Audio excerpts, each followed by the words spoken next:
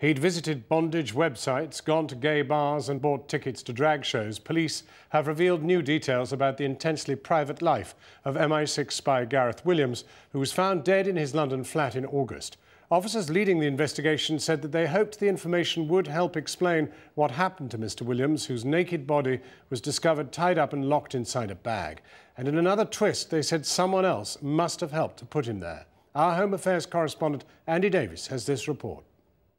Detectives from the Metropolitan Police's Homicide and Serious Crime Squad are now certain that Gareth Williams, the 31-year-old intelligence officer originally from North Wales, was not alone at the time of his still unexplained death.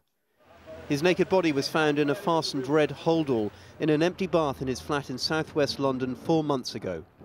And today, the police issued these e-fit images in a further attempt to trace a man and a woman, both in their 20s, and both described as having a Mediterranean appearance, who, it's believed, visited his flat this summer.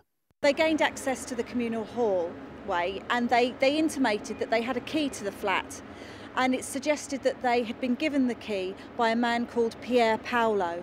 So obviously I'm really keen to trace this couple, whose pictures that we've released today, anyone that knows them, and obviously Pier Paolo. The cause of death is still undetermined. There was no evidence of drugs, alcohol or poisons in his body. But a police advisor has concluded that in August the temperature in that holdall would have risen to 30 degrees in 3 minutes, and that Gareth Williams would have suffocated within half an hour. The police said today that they had found some bruises on Mr. Williams's elbows, but it wasn't clear how old those bruises were, they said, and there was still no evidence to suggest that he had tried to get out of the bag.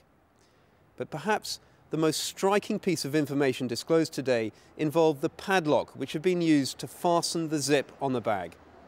The police believe that someone else must have shut that padlock on the bag, and yet the keys to unlock it, they revealed today, were found not outside the bag, but inside the bag under Mr. Williams's body.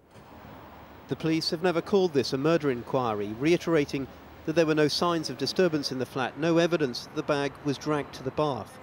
There is no evidence, they say, that he was suicidal. We now know that it's not possible for him to have locked himself in the bag or indeed have unlocked himself from within it.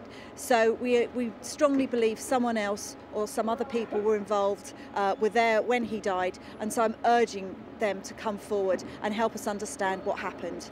So the focus appears to be shifting increasingly towards the private life of a man whose remarkable mathematical mind saw him graduate, it's understood, from university at the age of just 17. The police disclosed today that he had taken a fashion course at this London college and that £15,000 worth of women's clothing, seemingly unused, as well as a collection of wigs, were found in his flat. He was on secondment to MI6, whose headquarters are just across the road from this South London gay club, where we learned today he was seen on a few occasions. We understand that the police have looked at the CCTV footage from here in the days before his death, but have found no trace of him. The police revealed also that an analysis of his phone and computer showed that he'd visited these websites relating to bondage, but there's no evidence, they said, that he was obsessed by it. No evidence that he was in a gay relationship. No evidence that he was in any relationship at all, they said.